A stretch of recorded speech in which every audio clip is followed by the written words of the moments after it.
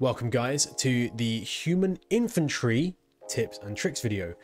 Once again, as with all my videos, if you disagree with any of this, if you think I missed anything, let me know down in the comments below. If you enjoyed the video, leave a like, leave a subscribe, maybe join me over on Twitch at some point to see this stuff happening live. Regardless guys, let's get right into it and enjoy. So you've spawned in and all the quads have run off. You've got nothing to do. You could walk around as a rifleman or a scout, but the best thing you can actually do for your team is to get your commander to have one of the harvesters chill out so that you can hop in, because fundamentally the AI for these things is better, but still broken on levels that make no sense. So you being in control of the harvester basically will enhance and speed up your economy of your commander, which basically means you're getting tanks faster. This is the best thing you can do early game as a infantryman. So fun fact, as the human infantry, you can actually climb. This is done by holding space. Now it is a little finicky where you can do this, but it allows you to get up a lot more surfaces that you otherwise wouldn't be able to. Like that.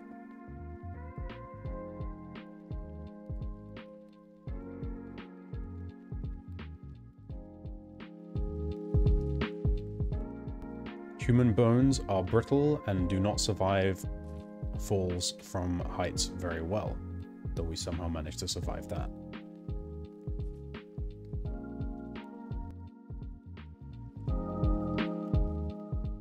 So early game, the hunters are the most dangerous unit you'll run into. However, the light quad does have the ability to outrun the hunters with little issue at all.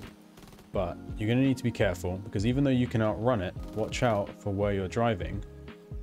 Because if you flip or make a mistake or get caught in the rocks, it's going to end very, very quickly for you.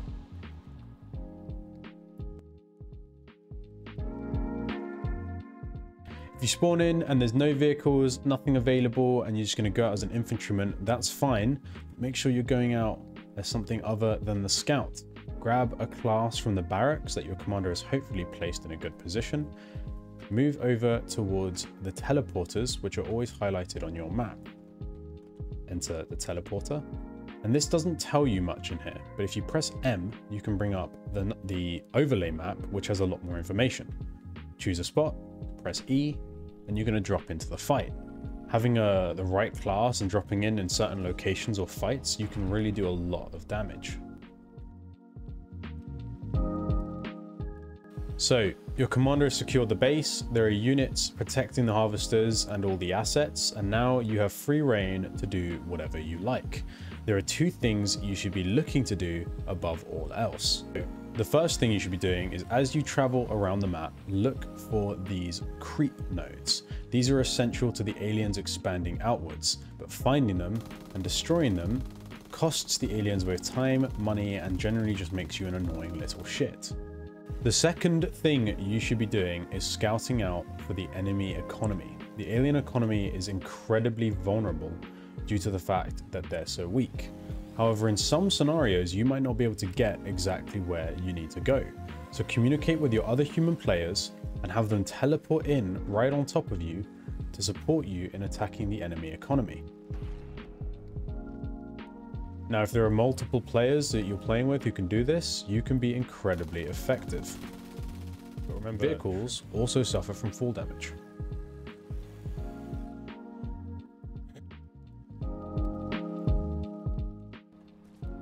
So a few keybinds as the infantryman. Q turns on your thermal display. This will highlight heat signatures at a distance of the bugs. For example, there's something glinting out there in the distance. Additionally, L turns on your flashlight. This works inside of vehicles just as much as on foot, though the hover tank and the railgun tank both have a series of boosts. Whereas the railgun tank can only go upwards, the hover tank can also boost forward. This can be incredibly useful in outrunning enemies, chasing down enemies, but also getting into places that you're not meant to be. Additionally, if you hold control and wait a moment, the tank's engines will cut off. In the heat signature display, this actually renders you completely invisible. So if you find a good spot in the shadows or against a cliff or on top of a ridgeline, you can be completely stealthed effectively. Though if you fire, people are going to see traces.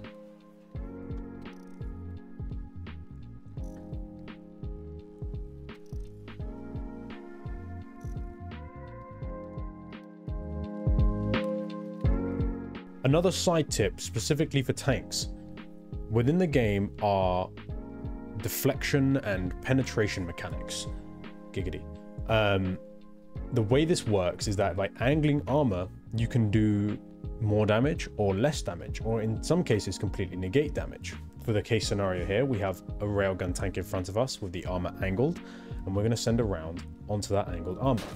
You can see in the lower right, the HP dropping ever so lightly. One more round will go out, just for an example. Now, if we move around the flank of this railgun tank and put a round straight into the side, dead on, you can see the difference in the damage done. I'll send one more, just an example. There you go. Bear that in mind when either engaging other tanks or engaging scorpions and behemoths, that positioning your armor appropriately will reduce the amount of incoming damage. And that's it. So there were a few that I didn't actually put in here because I just, during editing, was like, these are just not important or relevant and they're kind of common sense. But there might be like a more general tips video that I put out in the future, kind of a universal that applies to both factions in every case scenario.